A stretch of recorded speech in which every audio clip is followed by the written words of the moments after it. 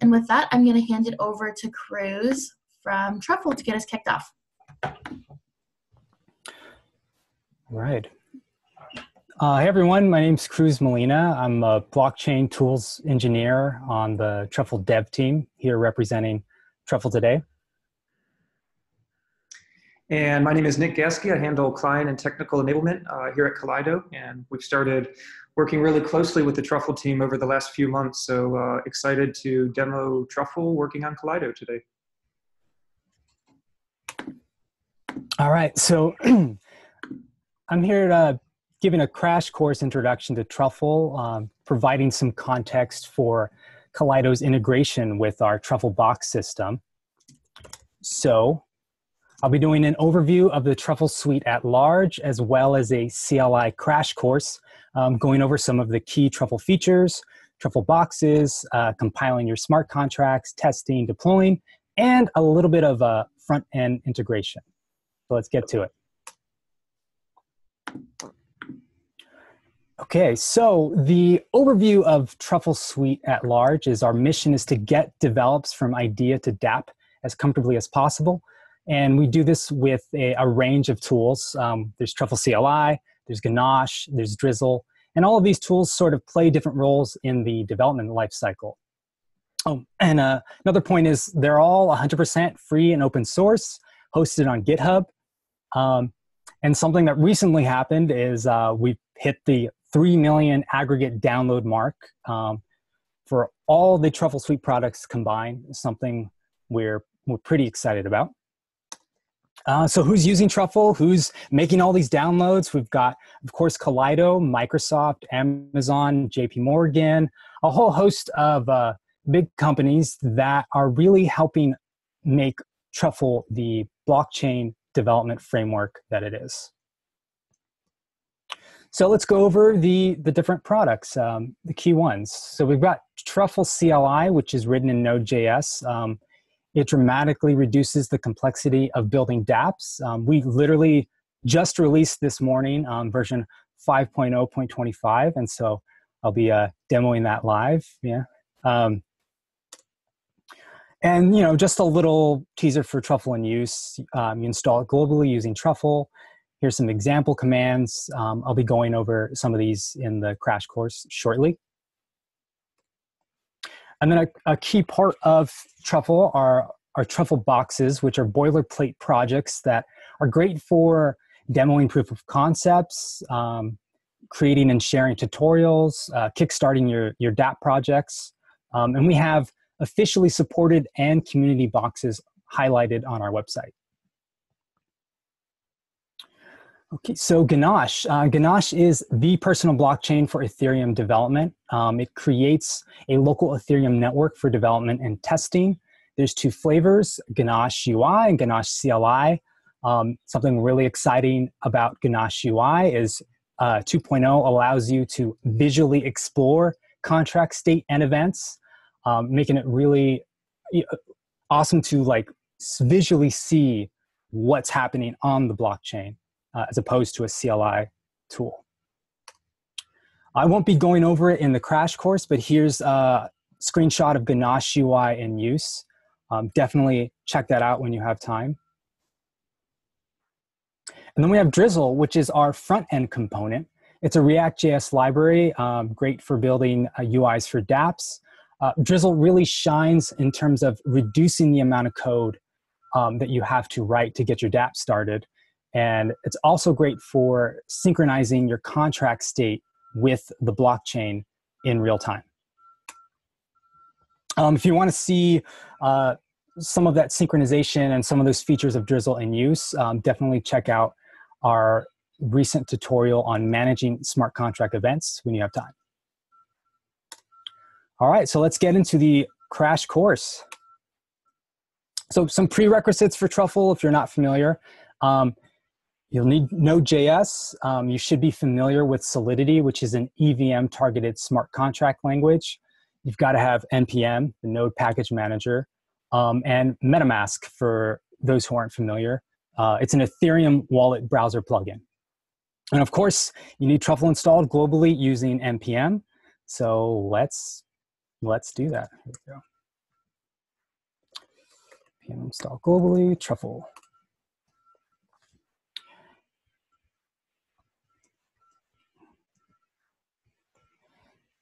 And while we're letting that install, I'll go over sort of the introductory command for Truffle init. Truffle init quickly gets you set up with a bare bones Truffle project. So now that we have Truffle installed, let's do that. Let's make a new directory. Just call it Truffle Hello World. We'll change into that directory, and we'll run Truffle init.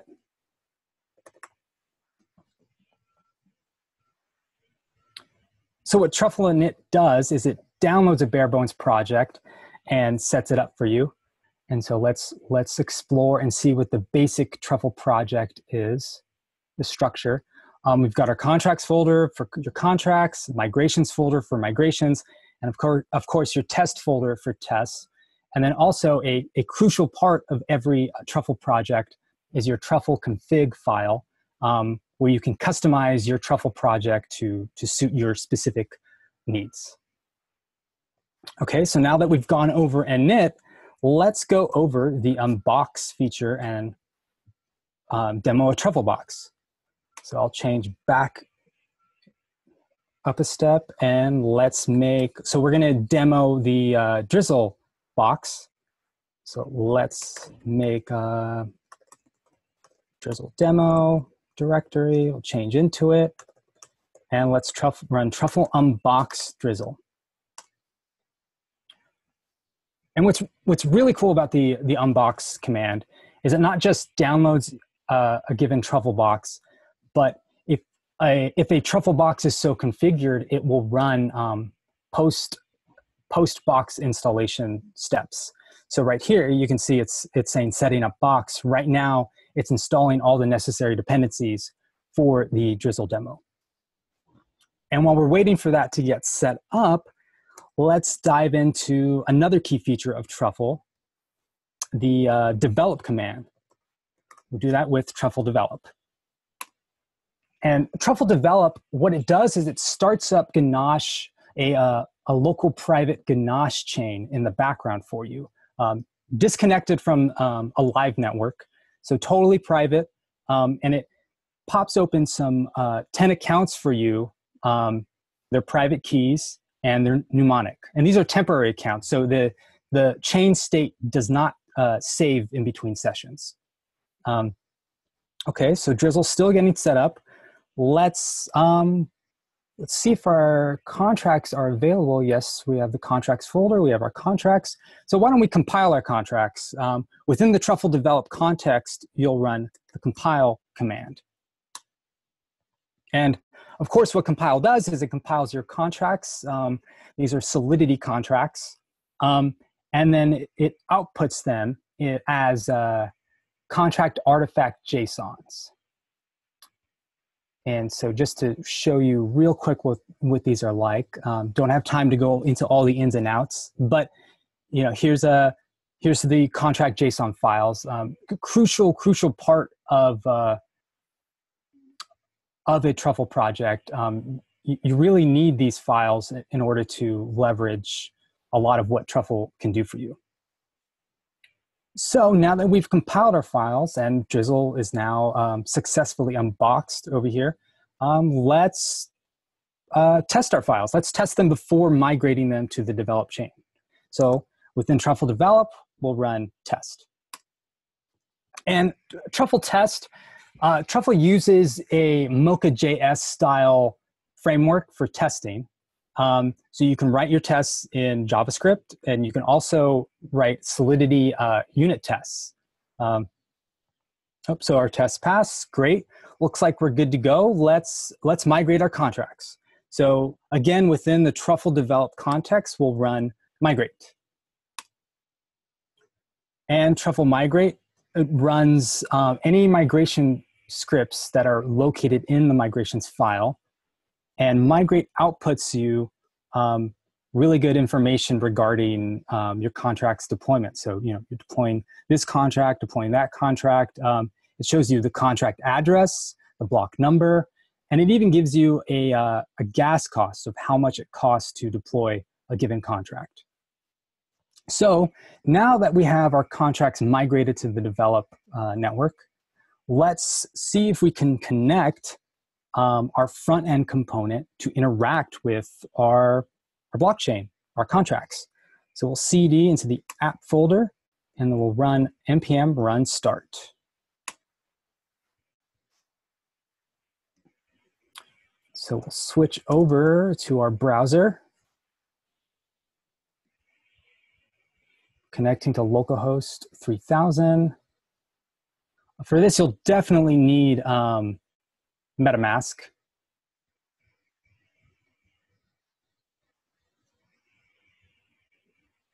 There we go, loading. MetaMask is requesting for me to give permission to connect. So I'll give permission. Let's see if we have to refresh. Sometimes MetaMask gets a little clogged up, so let's connect to another network real quick and then back to localhost 8545. There we go. So here's our basic UI powered by Drizzle.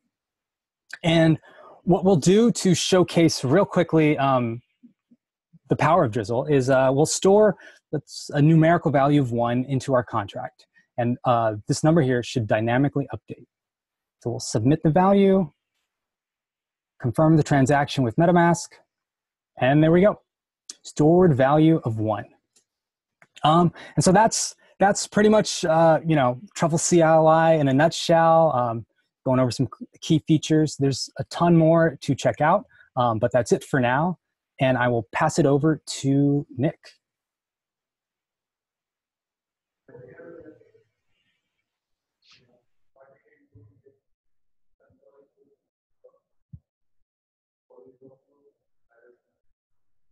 Awesome. Thanks for that, Cruz. So again, Nick Gaski here with Kaleido. I'm going to give you a high-level overview of what Kaleido is, and then we'll do a lot of the same tasks that Cruz just demonstrated and get a Truffle Drizzle app running that can actually target the private Kaleido chain. So Kaleido is a full-stack blockchain platform for enterprise permission consortia-grade blockchains. And we have 3 main tenets, so to speak. Built for modern business networks, so industry use case agnostic, radically simple UI and APIs, so developers of all shapes and sizes, even C-suite executives can be comfortable using the platform, creating resources, and built for the enterprise, so hardened, high availability, disaster recovery, etc. Kaleido sits at the intersection of a number of really, really interesting companies. First, Consensus, the world's largest pure play blockchain company. And we're privileged to work with groups such as Truffle, but also other spokes inside of Consensus, such as OpenLaw, Infura, Rhombus, for example. Kaleido is offered on both the major cloud platforms, Microsoft Azure and AWS, allowing you to have a flexible hybrid deployment scheme in your consortia.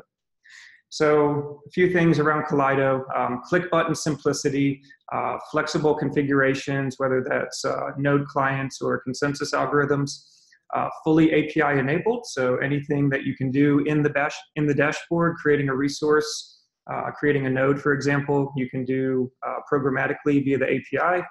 And enterprise hardened, knowing that Kaleido is going to persist and stand up all of these resources with automatic failovers and high persistence. So as I mentioned at the beginning, we are multi-cloud. So you can create these hybrid consortia and have one organization exist on Microsoft Azure, for example, another organization exists on AWS. And this is really important because, major enterprises are not willing to migrate their existing IT estates to a new cloud provider. In addition to this flexible cloud deployment, we also offer on-premise nodes. So in a cloud of your choice or in your own data center, you can connect back to a Kaleido consortia blockchain. We emphasize, shared IT and simplified membership onboarding, and we also implement governance at this layer. So we recognize that not all enterprises, not all organizations in the context of a consortia are going to exist on equal footing. Some may need super user permissions, some may need a rescinded level of permissions. Enterprise grade, as I mentioned, so 24/7 support, ISO compliant, automatic failover, Kubernetes, auto scaling, etc. And also the ability to have your own dedicated compute, your own permission VM in one of the targeted cloud providers.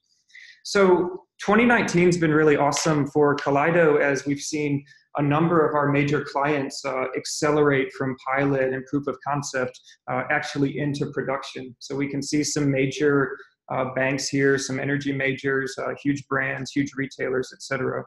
One example of which is a consortia named Comgo, a portmanteau for Commodities Go. And Comgo is digitizing the rather antiquated and heavily paper-based world of commodities trade finance, doing this on Kaleido to streamline processes, remove intermediaries and different parties necessary for reconciliation, and really increasing cash flow. So awesome consortia and awesome demonstration of the power of blockchain. What we've learned, though, as we've worked with these large organizations, is that the actual blockchain layer, the nodes and the smart contracts are really small portion of an overall solution, right? If we think of what a full stack solution actually looks like, we can see our app at the top where we would do stuff around tokenization, cryptography, enterprise integrations, RESTful gateways. But then we also need lots of middleware, right? We need app-to-app messaging. We need systems for identity masking, user management. We need connectors to our existing back office processes. And then different schemes for storing data on-chain, off-chain, different representations and different integrations of that data. So to accommodate for this plethora of needs, we've created what we call the Kaleido Marketplace. And this is a library of all of that componentry, all of the building blocks that you really need to create enterprise-grade full-stack solution.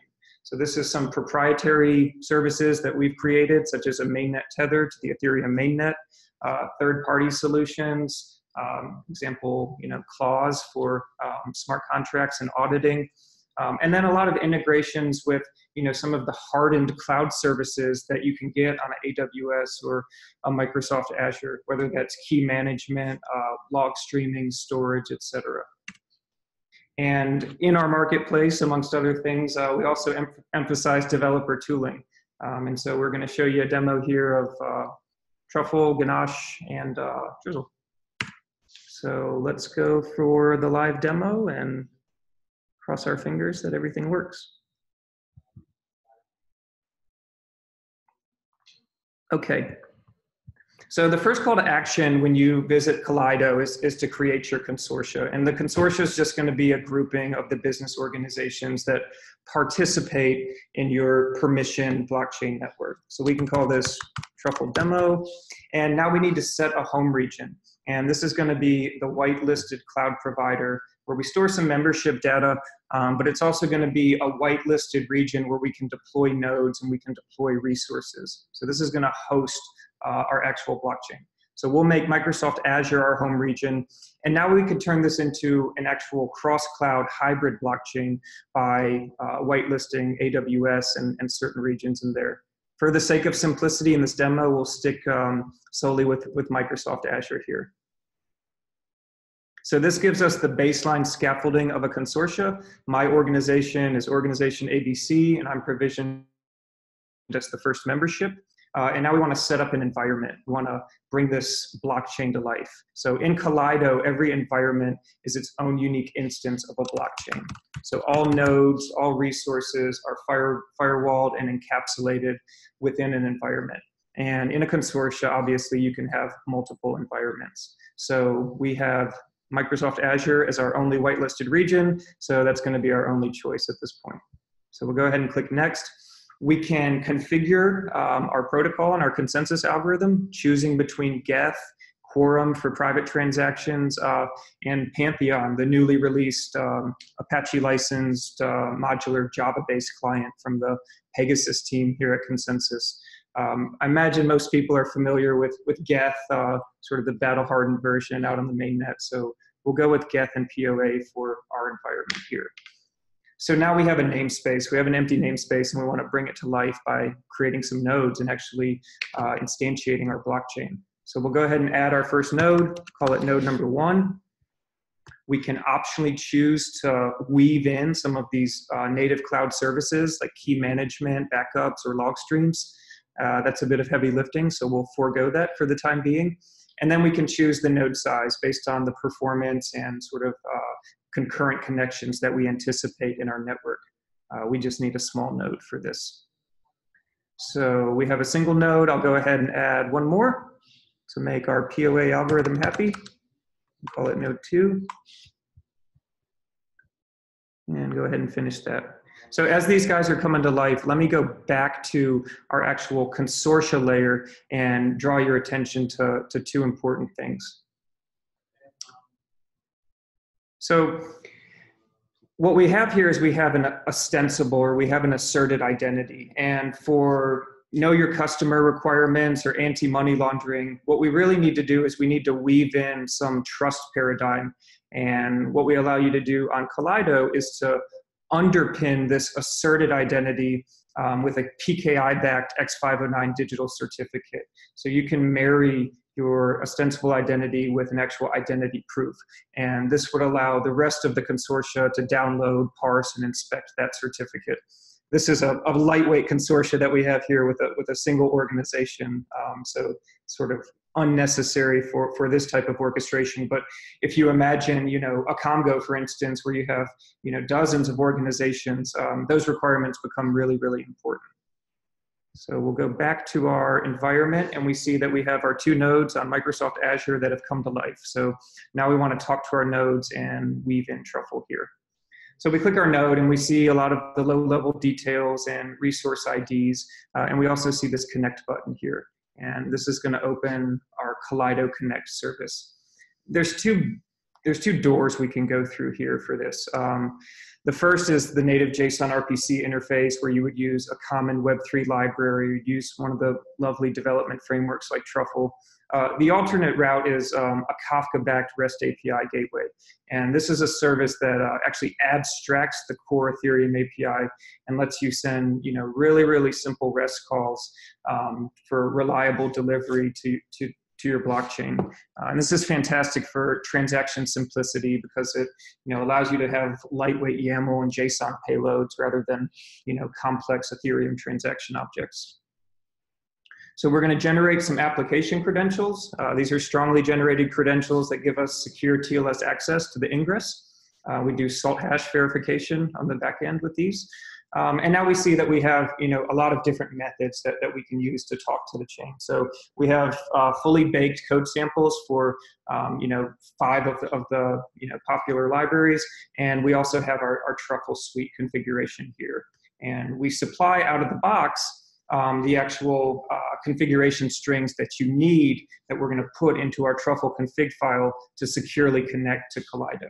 So we can click on the drizzle box, and this is going to give us a set of instructions that we need to follow. So I've already done this in my terminal, so I'll open up terminal land and we'll take a look at this on Kaleido. So I have a directory called Truffle Drizzle. I'll open that up in Atom or VS Code or whatever your favorite editor is, and we see a similar structure that Cruz demonstrated here.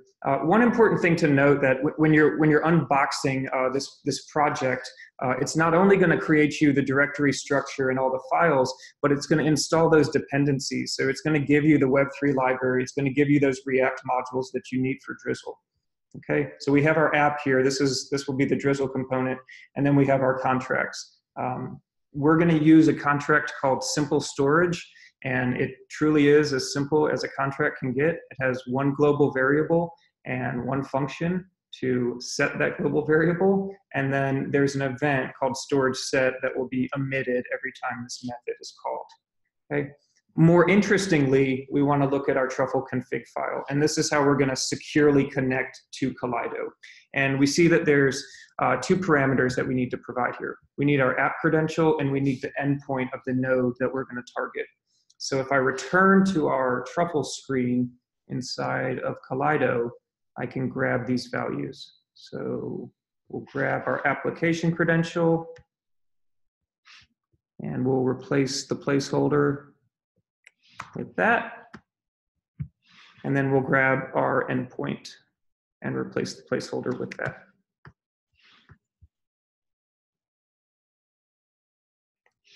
And we see that using these two strings right here, we're going to actually construct the appropriate fully qualified URL that can be passed to, one of these provider APIs right here. Okay, so let's go ahead and save this. And now we can go with those basic commands that Cruz demonstrated in the Truffle development module. One thing to note also, if you're using Kaleido, if you want to have a network, an environment that's using Quorum, Raft, or IBFT for the algorithms, you need to uncomment this, this type variable here to let Truffle know that it is a Quorum network. Okay. So we'll open Truffle develop, and we'll try out those same three commands that Cruz demonstrated. So we'll go for compile.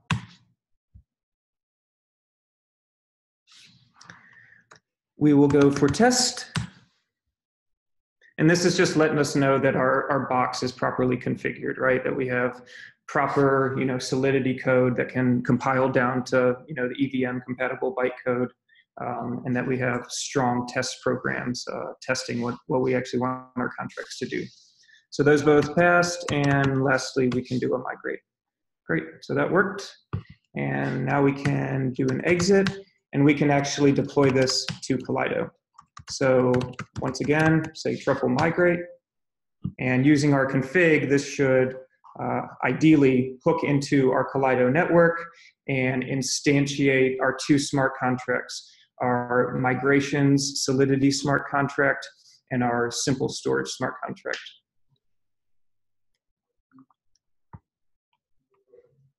And the Truffle interface is really nice here, right? It provides you with some really interesting information about what's going on with each of these transactions. So those both came through successfully. So now we can return to Kaleido, and we should see a total of 4 transactions. 2 smart contract instantiations, and then 2 invocations of our migration smart contract. So if we go back to our environment that I named development, and we view our block explorer, we see those 4 transactions here, right? So here's our instantiation of the migration smart contract. Here's the invocation of it. Here's the instantiation of simple storage. And here's another invocation of the migration smart contract. Okay. So lastly, we will spin up our Drizzle app, and we'll send one final transaction to the blockchain. So going back into my node, I'll go through the connect interface again, regenerate some credentials. And these credentials are ephemeral, so a smart practice is to save them. We give you a really convenient regenerate button, so I've grown into the habit of doing that. Okay, so before we start our app, similar to what Cruz demonstrated, we need to tell MetaMask about the network that we're targeting. MetaMask is going to sign this transaction for us when we're using our Drizzle app. So we go into MetaMask, and I will do a full screen mode for you. Okay, and we want to create a custom RPC network here. Okay, and this is where that string that I just copied from Kaleido, this string right here, this is what we want to actually input as our custom URL. So let me make sure I have this on the clipboard. Okay, so we can paste this guy and then give it some friendly name, right? My Kaleido chain. Click save, and now we can see that MetaMask is securely connected to Kaleido. Awesome. Okay, so the last piece here is now we want to spin up our app. So we'll change into our app folder. Let me try to move this zoom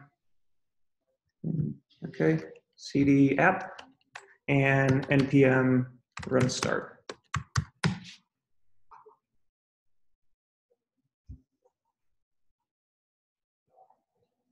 Okay, so this is going to use localhost port 3000, and this can take upwards of 20 to 30 seconds for the actual app framework to manifest on your machine. So cross your fingers, be patient at this point, hope that it works. Okay, so it did work. We were confident. And the last thing we want to do is we want to increment this value right here, right? Just what Cruz showed. He did 1, I'm going to do 5 instead. Okay, so we'll submit that. Our gas price is 0 in Kaleido. Obviously, you can configure this to actually charge Ether. It's imaginary Ether in the scope of a private network, but we have a utility called the Ether pool, which actually gives you 1 billion Ether in the Genesis block of every environment. So if you wanted to enforce smart contract fees or actually map that called imaginary Ether to fiat or some actual tangible currency or tangible value, you could do that and integrate that with your smart contract. So we'll click confirm, and we should see a notification from MetaMask when that block is actually cut and the transaction is executed. Maybe I should turn Slack off.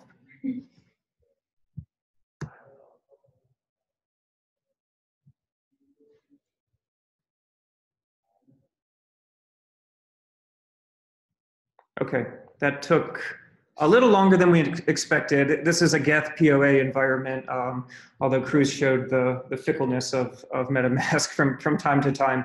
But we do see an auto refresh of our stored value here, changed to 5. And so now we could return to our Kaleido environment, check our block explorer one more time, and we should see a 5th transaction in our environment.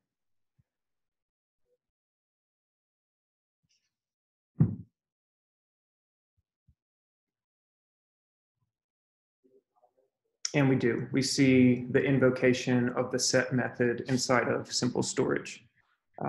So that's a really lightweight run through of using Truffle and using Kaleido, but hopefully this gave you not only a good idea of how easy it is to download and unbox one of these pre-baked Truffle boxes with front ends built in, but also how to get started building your first Kaleido environment, choosing your cloud, choosing your different configuration.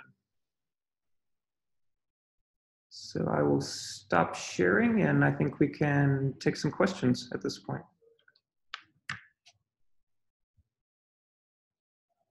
So we have one question in the chat there, Nick. Will this work with Viper when it becomes more widely in use? Yeah, I mean, the only requirement is, proper compatibility down to our compilation down to the EVM. So yes, this would work with Viper as well. I can speak to that question a little more directly. As of Truffle version 5, we support Viper compilations. You have to have a Viper installed locally on your machine. I don't think the compiler has been ported to JavaScript, but as long as you have it on your machine and you have some Viper contracts in your contracts folder, Truffle should compile them. Thanks. Next question is, how do I get Kaleido on premise? Yep, so we're currently piloting on-premise nodes with a number of clients. So the best thing to do would be to either use the contact us feature within Kaleido or to email directly info@kaleido.io. Awesome. Cool. Another question for you, Nick, is what are the advantages of hosting your own nodes versus having them hosted by Kaleido? Yeah, so that's a great question. There's a lot of, I guess, a lot of maintenance and a lot of sysadmin level responsibility if you truly do want to host this node on-prem. There's a litany of things that could potentially go wrong in terms of tunneling, in terms of routing, and in terms of just the basic communication. So while we're doing this, we are providing a fully packaged set of software to make that a lot easier.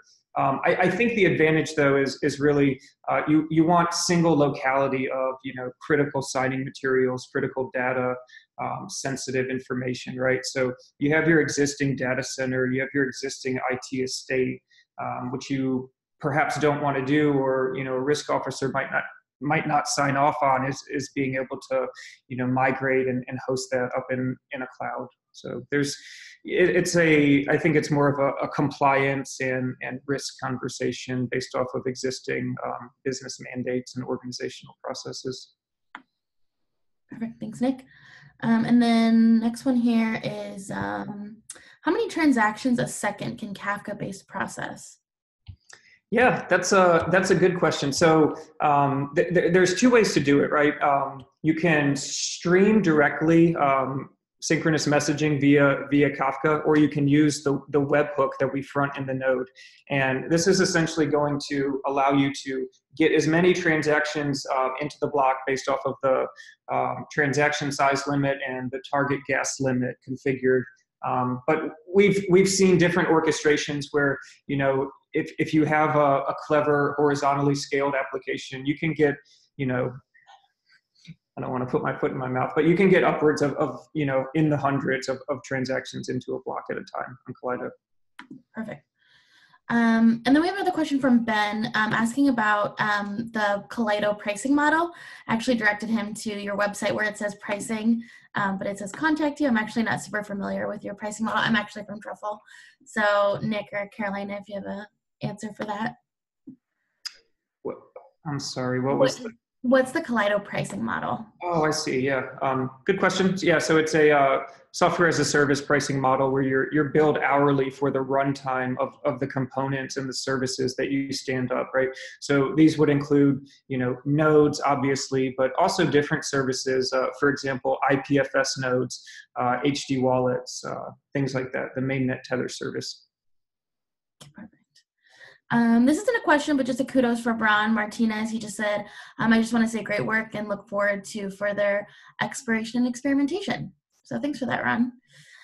Rich G, he's asking, what are good recommendations for storing off-chain data? Yeah, so there's a couple ways you can do it. One feature that we're about to release here is it's a document store service that basically leverages our Kafka pipes to securely transmit encrypted messages from party A to party B, and then to either store those in Azure Blob Storage, AWS S3, or a Kaleido hosted storage. So you can use that, and on-chain just use a hash pointer to that data.